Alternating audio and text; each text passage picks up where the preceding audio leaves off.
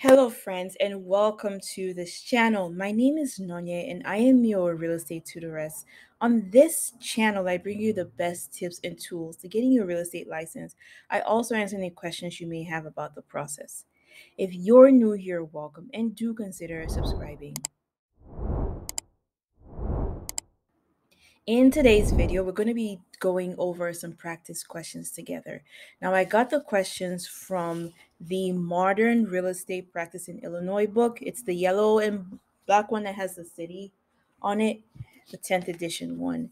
So at the end of the book, there are some practice questions. There are three practice questions, 150 questions in total. So 150 times three.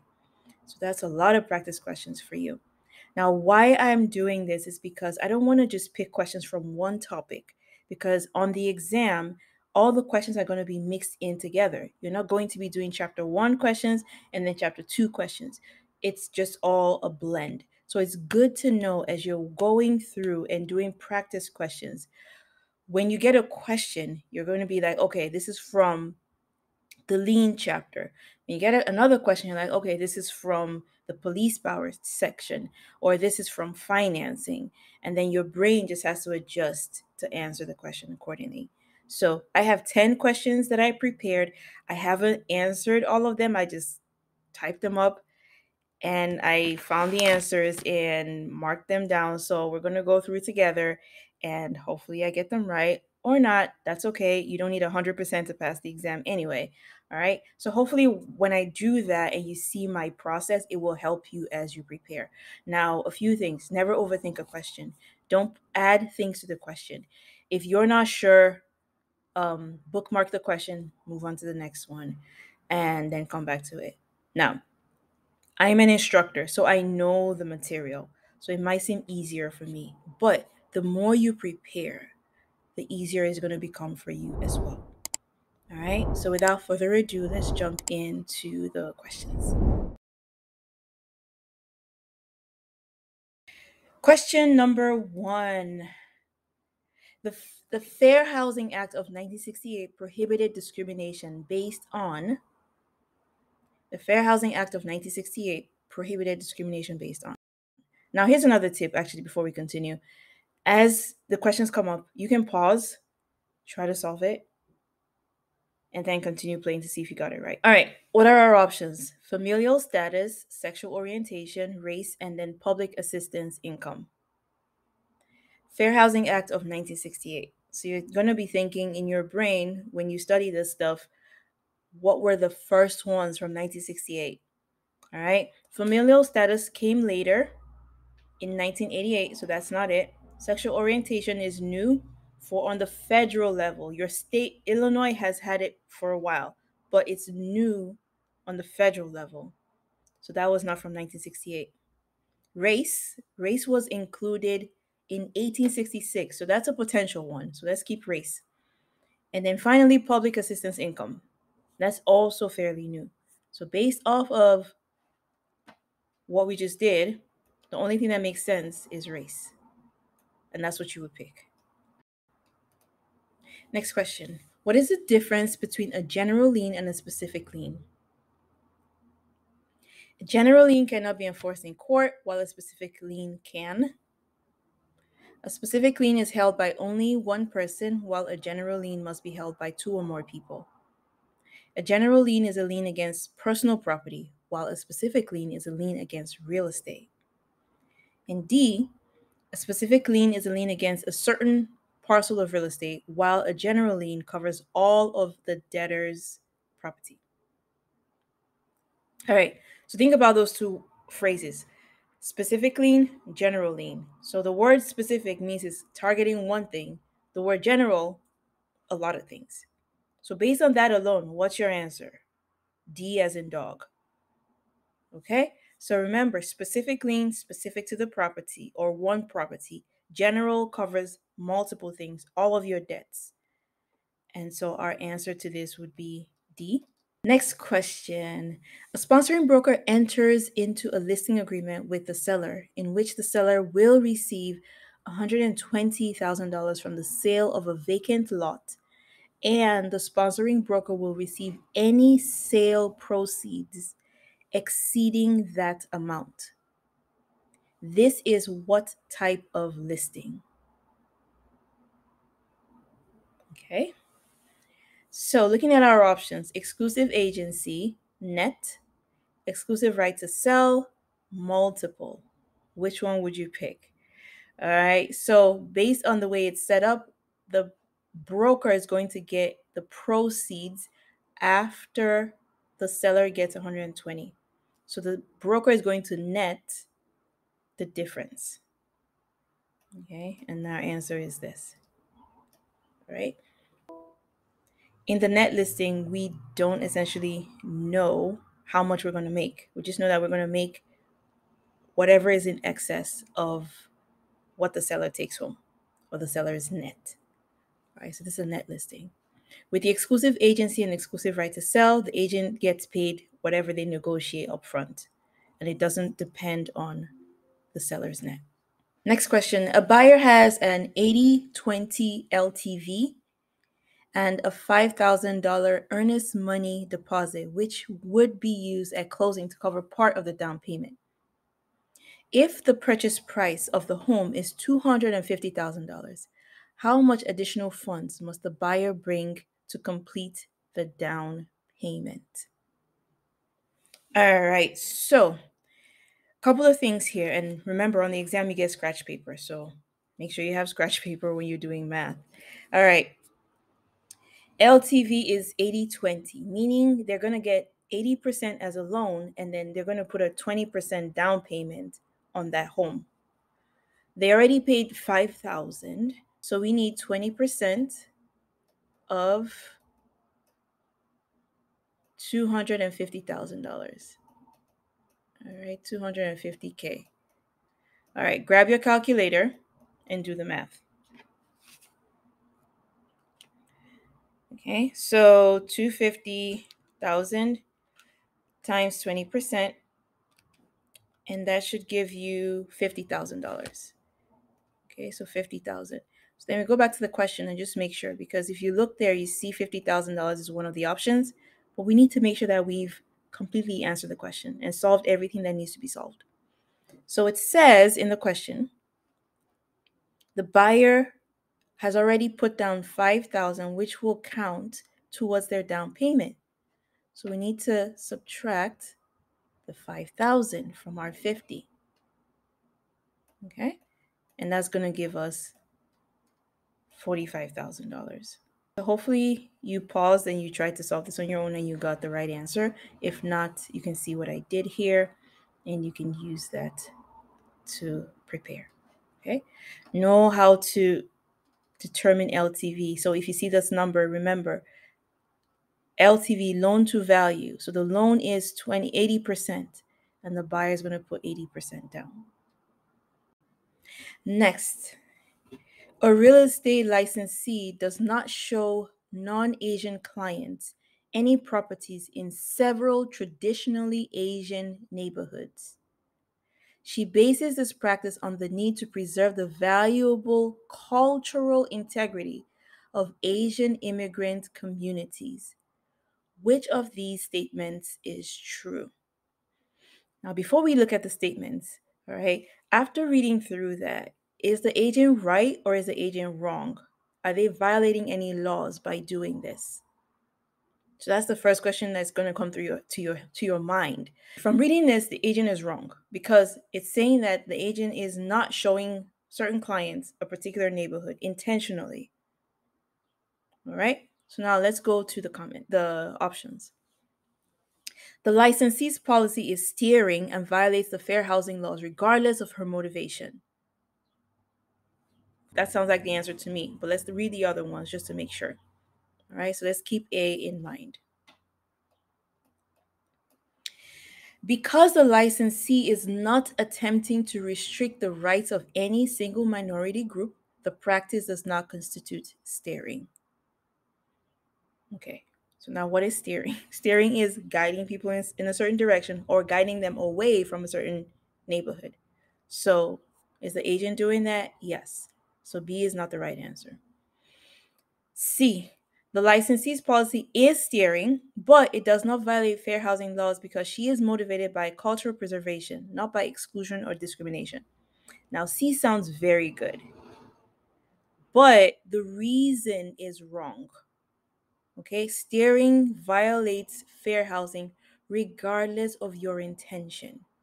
The buyer should choose where they want to live. It's not up to you, the agent, to direct them where they should live.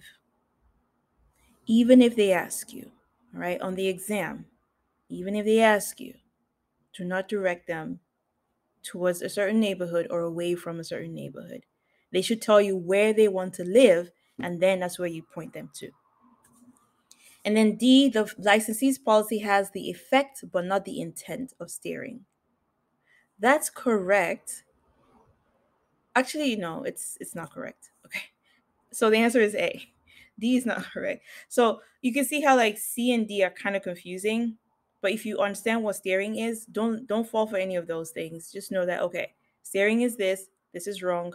Pick A, move on to the next thing. Next question. The real estate broker specializes in helping both buyers and sellers fill in the blanks and negotiate the terms of the contract.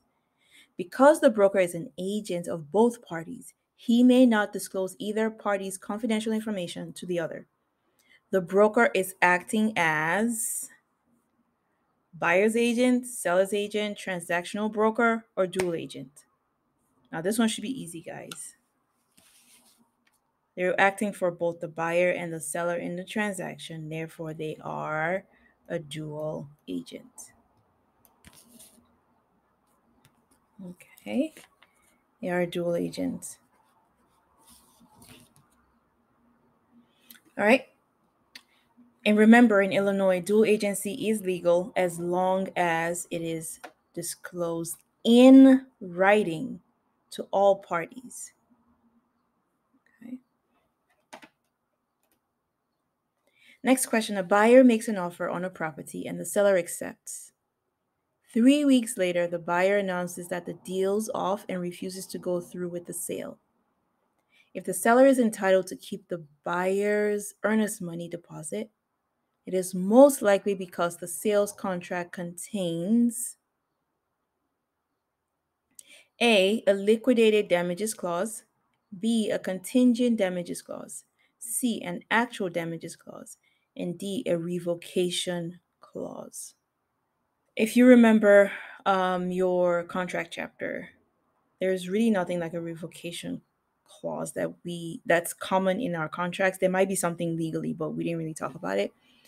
An actual damages clause as well, we didn't talk about that. Contingent damages, we really didn't talk about it. There is a contingency clause, but there isn't contingency damages.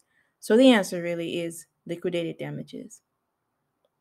With liquidated damages, we're saying that, and it's going to be stipulated in the contract, if the buyer should default, then their earnest money will cover the damages that the seller has suffered because the buyer defaulted on that contract. Okay, and if you notice, the question said most likely.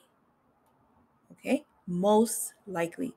We don't know for sure. We don't have 100% confirmation from the question.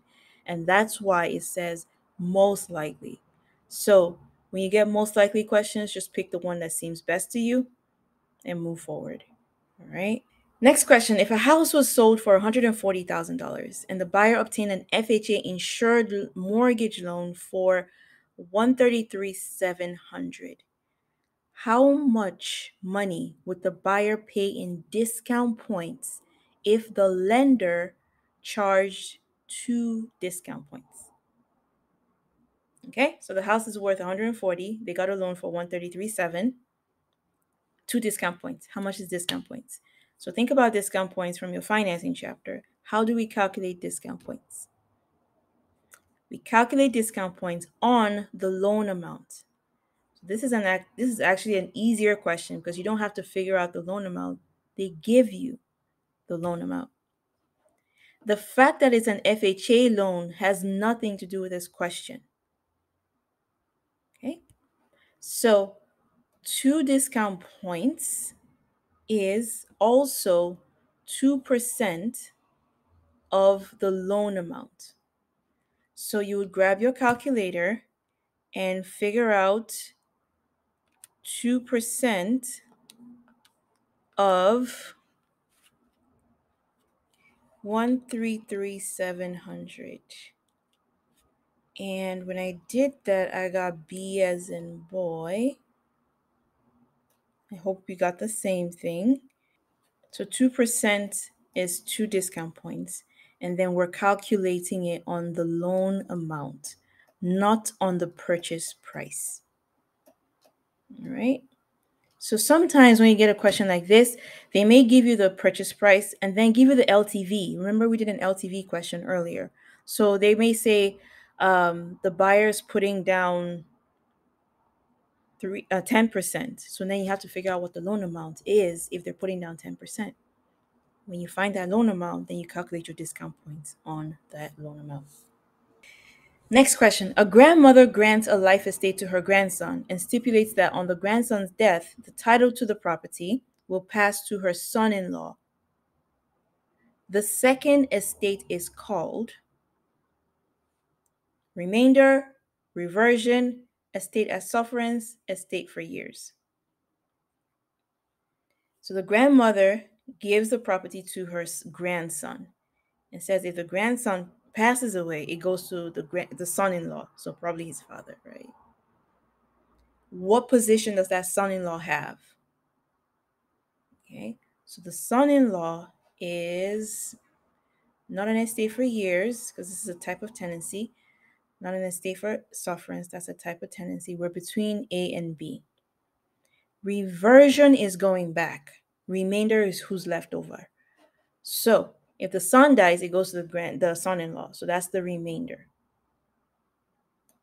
All right. So if you don't remember this, look in the chapter on freehold estates, and a life estate is one of them.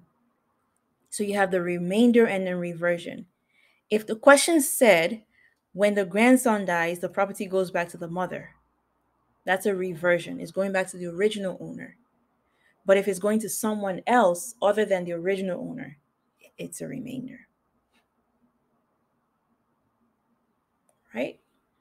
Last question. A borrower takes out a mortgage loan that requires monthly payments of $875.70 for 20 years and a final payment of $24,095. What type of loan is this? All right, true story. As I was reading that, I thought it was a math question. I was like, oh crap, I didn't practice this, so I don't know what I'm going to do. But as you can see, it's not actually a math question. So you may see numbers and it's not a math calculation. So they're making monthly payments for 20 years, and then at the end, they have to pay a bigger chunk. Right? What type of loan is this? Do you remember what type of loan this is? All right.